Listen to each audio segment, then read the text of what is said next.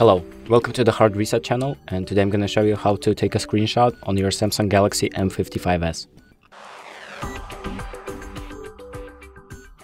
So what you're going to do is you're going to select the screen that you want to take a screenshot of. And once you're on the screen, for example, I want to take a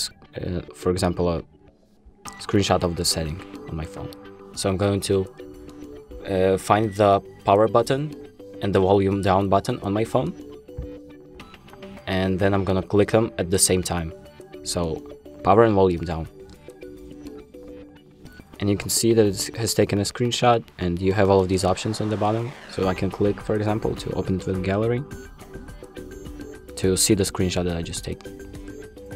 And that's it. Thank you for watching, and make sure to like and subscribe.